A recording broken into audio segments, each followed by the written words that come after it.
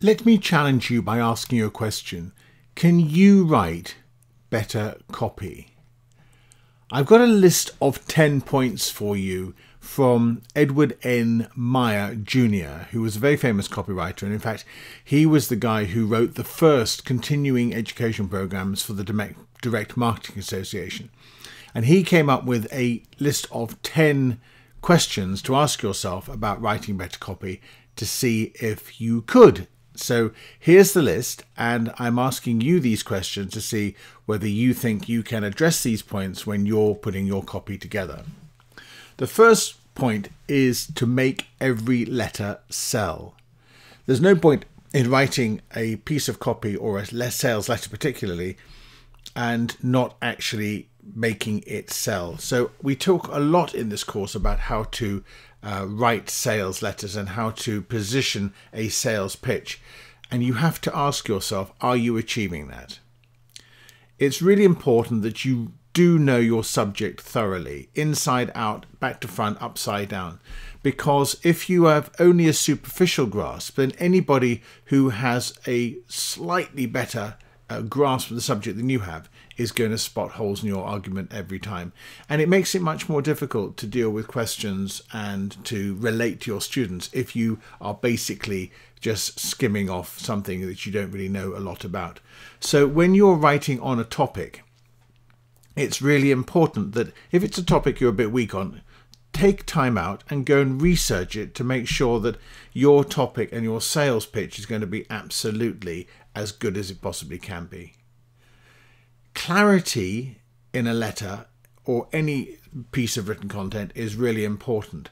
And this has got to do with not only clarity of intent, but also clarity of presentation. And by that, I mean correct grammar, correct syntax, making it readable, easy to look at, using short sentences, short paragraphs, headers, bullets, bold, italics, and using short words.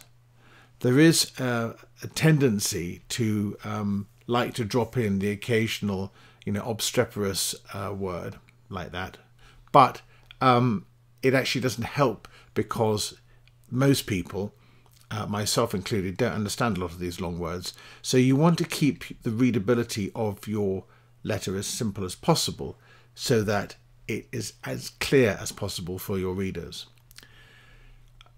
Don't write a massive book if you can write 2 pages. Brevity is much harder to achieve than writing something very long. I think it was Mark Twain who said, I'm writing you this long letter because I didn't have time to write you a short one, or words to that effect. So trying to keep your copy concise and yet complete, tell the whole story, is really important. Make sure you know what you want from your reader before you start writing. And this is why I recommend when you select your topic, you select your call to action at the same time.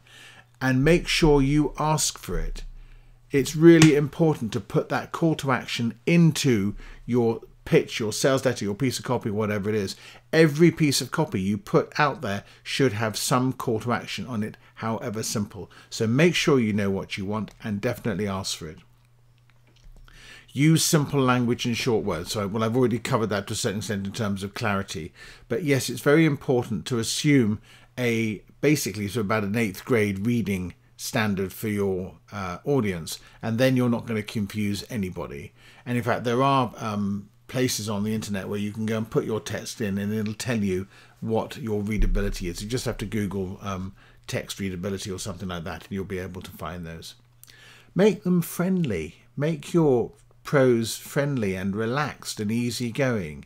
It doesn't have to be a legalistic document. You can adopt your own style, essentially. I tend not to be too chatty. I do see emails and letters which are very, very conversational and very relaxed. That's fine.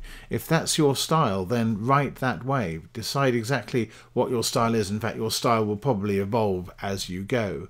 And in fact, when I'm writing for ebooks and that sort of thing, or writing blog posts, I do tend to have a slightly different approach than when I'm trying to write something which is a bit more serious, like a white paper. Try to make your copy sincere. Sincerity is really important. You've got to build trust with your audience if you're going to create a fantastic piece of copy. Make it tactful. Don't be offensive. Keep it very straightforward. And always, always put a hook in your copy to make sure you grab your audience's attention. So that's the challenge. Can you write better copy? 10 points.